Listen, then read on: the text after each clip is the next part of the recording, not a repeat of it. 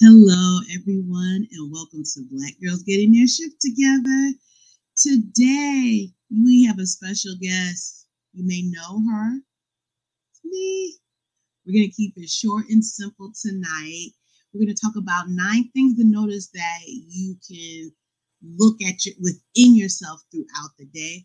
But before we do that, we're going to go over this intro.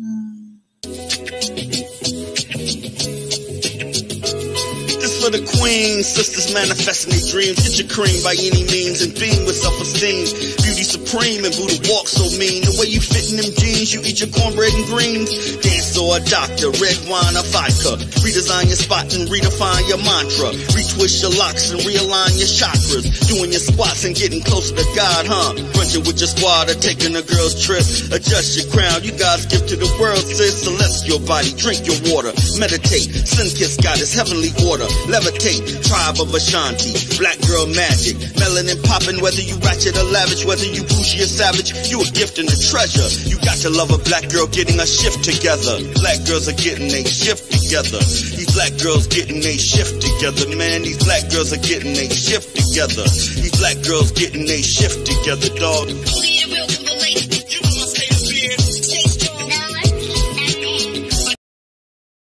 And we're back. Yes, tonight we are talking about different things to notice throughout the day as you navigate. And we go through life so much on autopilot and go, go, go, go, go. And we're already 5 steps ahead, even a year down the road, 3 months down the road, 3 hours ahead, as opposed to staying grounded in what you're doing in the present moment. So we are going to talk about 9 things to notice throughout your day. But before that, I want you to like, subscribe, comment, share this video. If this is a replay, make sure to type replay in the comment section. And also let me know where you're tuning in from. I love to hear where my listeners are coming in from. Also, make sure and join the private Facebook group. I'm going to drop the link in the comment section box as well so that we can, even though you all hear me, this way we can take the conversation beyond the podcast. We can talk about it in the private Facebook group. All right, let's get into it. All right. So when we talk about grounding ourselves, I'm going to read a few definitions. And so what does grounding mean? Grounding is called earthing, or it is a therapeutic technique that involves doing activities that ground yourself to the earth or within. And this practice relies on earthing and grounding yourself so that you are in the present moment. Remember what I said earlier, how we're so busy going 3 hours ahead of time as opposed to looking at what's going on in the here and the now. And so when we talk about grounding techniques are exercises that help you refocus on the present moment to distract yourself from anxious feelings.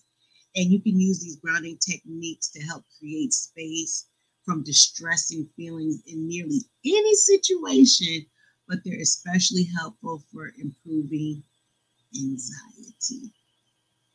Let me know in the comment section, has anyone experienced anxiety? I know I have.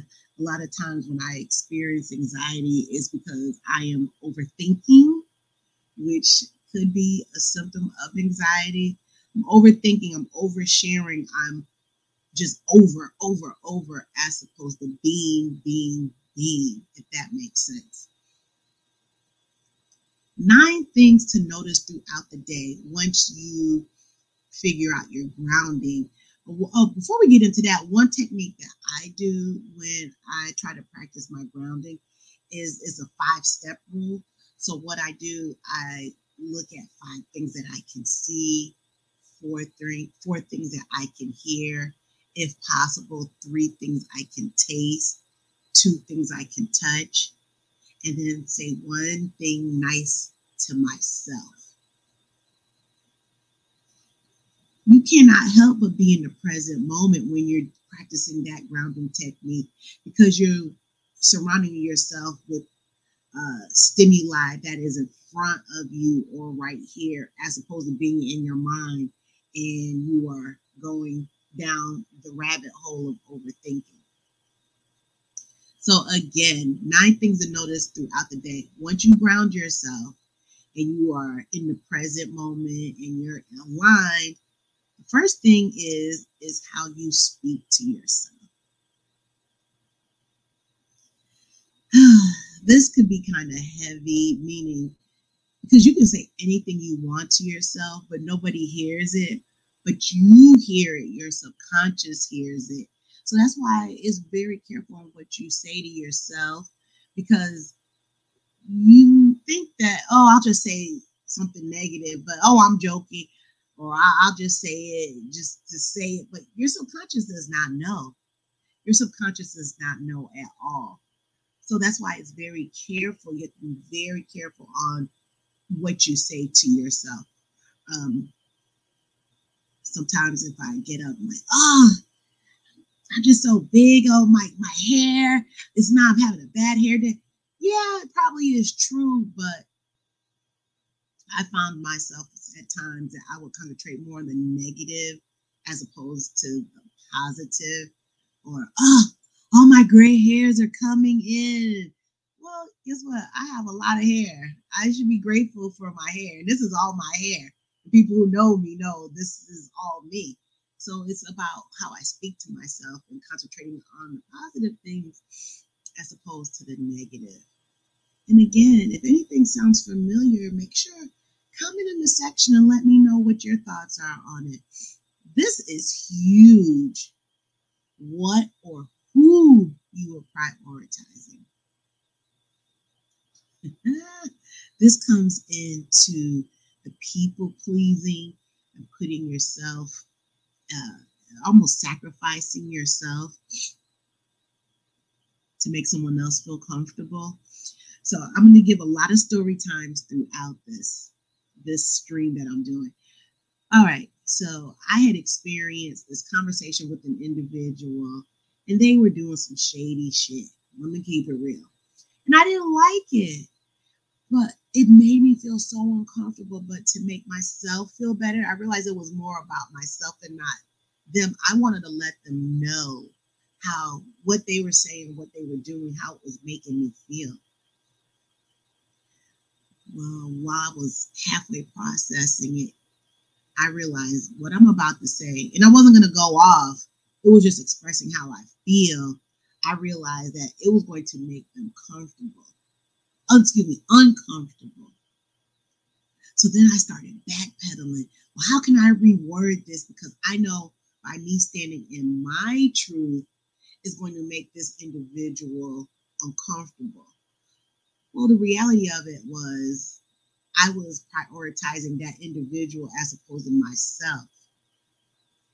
Because it's something that they were doing, which was very malicious, and they definitely had some malintent behind it. But I was still prioritizing them as opposed to how I was feeling. So that's why it's really you have to be really mindful on who and what you prioritize. Because when you do that, you are literally sacrificing yourself. And then we go into the realm of weak boundaries or even porous boundaries when we are absorbing, well, they may feel this way, they may feel that way. I don't want, well, what about our own feelings? What about our own priorities, right? Let's move on to number 3. Think about which emotions are you experiencing. This was very interesting. I had to think about this because at first it just wasn't clicking. But I also learned that sometimes when I went back in my memory banks, and again, I'm going to give an example about myself. So I went into memory banks because I could not understand this number 3, which emotions am I experiencing? So I thought about one of the streams that I did with LaDana Manhurt Smith. She was a phenomenal procrastination coach. And she was talking, when you feel overwhelmed, your body can react to it. Right here, you can have your thoughts, but you also do have a visceral physical reaction. So I noticed when I had this task at work, I was overwhelmed. So guess what my go-to was to do? Go take a nap. I went to take a nap and I started thinking, why am I so sleepy? Throughout the day, I'm just going at it on the computer. But when I would hit this certain task, I would become so sleepy and I always wanted to go to bed. And I did. Well, then I brought it full circle and I said, oh, this is what it is, the emotions that I'm experiencing. So the emotions that I was experiencing with this project at work is because I was overwhelmed, and I don't want to get into the details of it, but I was overwhelmed. Well, it was just easier for me to just literally power down like a computer and go to sleep. So I had to recognize, well, why am I feeling so sleepy and why am I feeling overwhelmed? And so I did a deep dive and I thought about, it came down to feeling insecure about the work. Just being honest. And that's what the emotions that I was experiencing. So I found it very interesting how I can go from how I'm thinking to the physical reaction to the internal emotional action. And it all came down to I was feeling very insecure about the work. But I would not have been able to do that if I wasn't already reset my body on grounding myself. I have to do it in the morning and set my intentions for the day. Other than that, it is very easy for me to go on autopilot. Very easy. And I have to reset myself throughout the day as well. Just a little FYI. All right, let's go to number 4. How are you treating your body? So I can move out of the emotional realm. And if we go out of that emotions, and we can even just go to the physical part. Have there been times when you knew you should have gone to the gym or taken that walk or whatever physical activity you like to do, but you decided not to, and you know you need to lose 80 pounds in 30 days like myself? Notice how you're treating your body. That can be if you are excessively drinking, smoking. No judgment. Do what you do, but just be cognizant on how you're treating your body. I was talking to this. Where was I? I was at a function, and this nurse was talking about how it can be challenging for her because she was recently talking to a diabetic patient of hers, and the patient, his numbers were so off the chart, and she was telling him, hey, you cannot drink the 15,000 Cokes within one day and expect your blood sugar levels to be normal. You just cannot do it. And he said, well, I like this Coke or whatever the caffeine was. And she said, yeah, but you have to realize how you're treating your body. It will feel good going down at the moment, but how you're treating your body in the long run, it is not going to work. And this also comes with, if you have to take medications, I understand there's always a holistic approach, but sometimes if you have to take meds, you have to take your medication. Number 5, what boundaries are you struggling with? For me, this goes back to number 2 on what we just talked about who or what you're prioritizing. So, boundaries. I love talking about boundaries. I love talking about boundaries because it's a new topic for me that I have embraced because I did not grow up with boundaries. Boundaries were constantly violated when I was growing up. It was the verbal and emotional boundaries. It was not good, but I didn't see it. I did not see it, so I didn't experience it, which made sense for me being an adult and boundaries were being violated. It would go right over my head. I had no idea. So if you feel that saying no or prioritizing someone else over your own feelings and you feel very uncomfortable holding boundaries or lack of boundaries altogether, you may want to think about that. And people, sometimes if you do have a little awareness of a lack of boundaries, but it's difficult, you may want to again ground yourself and see, well, where is that coming from? I know with myself, with some instances where I lack boundaries is because of being a former recovering people pleaser. I want to make everyone happy, so I'd rather just sacrifice my own self and have very weak boundaries just so everybody can get along. And that's not always the best thing. I always go back to how I grew up and what I experienced hearing and seeing. So, but guess what? That's not the case right now. And I'm still working on it. And people that I know, they're also working on it. And it's a beautiful thing. But a lot of us had to ground ourselves in the moment. And so something was said or doesn't feel right. And that's when that self-awareness can just pop right in. No, we're going to hold a boundary here. Let's go to number 6. What are you spending your energy on? This could be so vast. I've really thought about this. This could be spending your energy on being a workaholic.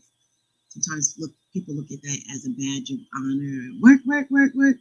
Or spending your energy on your kids, which I'm not saying is a bad thing, but I'm talking about being fully engrossed in your kids or your relationships. And then it comes to a point where you lose yourself. And then you wake up one day and you're like, what the hell? Who the hell am I? What the hell am I doing? Why am I here? What's the meaning of life? What's my purpose? What's my passion? But we've spent so much time on our energy on other people, things, and doing as opposed to being. You don't know who you are. So always try to work on sense of self. All right, here we go. Number 7, whether you are showing up authentically. This is interesting. I had to think about this as well on how it showed up for myself. And I talked to some other people about this. And a lot of feedback I received was not showing up in or at work authentically. And it's so funny how all of these topics, these points that I'm mentioning, these pillars, they all somewhat intertwine and interweave with each other. Because one person said that they did not hold any boundaries, so they couldn't show up authentically at work, and they showed up as a superwoman at work. So they said, oh yeah, you need me to do this project? Okay. And piling on the work, as opposed to showing up authentically and saying, hey, this doesn't work for me. My workload is full. Or a huge topic is not showing up authentically in our relationships. And it goes back to having poor boundaries, lack of weak boundaries, and we lose ourselves in our relationships, and then we don't show up authentically because we want to be in a relationship, even if it's a damn trauma bond, just to say that we have someone, that we will sacrifice our own self and put it on the back burner and put on that mask so that we show up inauthentic. Meanwhile, we know damn well that the relationships that we've been in just does not work. It really is not good for our soul. But we're gonna stop all that self-sacrifice and the sabotaging. All right, here we go. Number 8. I wanted to do number 8 and number 9 at the same time because this is really grand for me. And it is what are you grateful for? That warms my heart because when you show up with a mindset of gratitude, ultimately it makes you full of hope, joy, more than anything, gratitude. And I'm not talking about just what you can read in the Bible and you're grateful for that. I'm talking about everyday encounters you may have going throughout your day, what you're grateful for. You can be grateful for the trees that you see. Sometimes nature gives people a sense of peace and calming. You can be grateful for your family. And is this mic on? I'm not talking about these toxic ass family members. I'm not talking about these toxic ass older people. I'm talking about people who are good for our soul, who are in alignment with how we feel and our own personal positive core values. I'm talking about great gratitude for that. Gratitude that you can show up in your own authentic self. Gratitude that you can say no. Just the fact to say no, that can be huge for someone. And then taking it a step further, gratitude without feeling guilt or diminished guilt. And also being having gratitude and being grateful that you can say yes in certain instances. Put in the comments what you are grateful for. What do you show gratitude for? What makes you happy? Sometimes people get out of bed and they put their first foot on the ground. That's enough gratitude for them. I think it's wonderful. I love it. All right, it's time for me to get up on out of here. You all let me know what you think, and we can talk about this further in our Facebook group, our private Facebook group. And you can share in there also some things that you are grateful for. If you all have any topics you'd like me to discuss while we're in full swing of season 5 of Black Girls Getting Their Shit Together, inbox me, email me, DM, do all of the above, call, text, whoever has my numbers, and we can get all into it. Because we're all about the mindset of growth. We're all about the mindset of progress. All right, let me get up on out of here. You all have a great evening, and I'll see you at the next talk.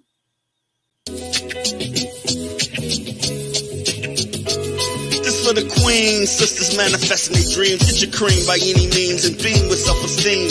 Beauty supreme and Buddha walk so mean. The way you fit in them jeans, you eat your cornbread and greens. Dance or a doctor, red wine or vodka. Redesign your spot and redefine your mantra. Retwist your locks and realign your chakras. Doing your squats and getting closer to God, huh? Brunching with your squad or taking a girl's trip. Adjust your crown, you God's gift to the world, sis. Celestial body, drink your water. Meditate, sun-kissed goddess, heavenly order. Levitate, tribe of Ashanti. Black girl magic, melanin popping. Whether you ratchet or lavish, whether you bougie or savage, you a gift and a treasure. You got to love a black girl getting a shift together. Black girls are getting a shift together. These black girls getting a shift together, man. These black girls are getting a shift together. These black girls getting a shift together, dog.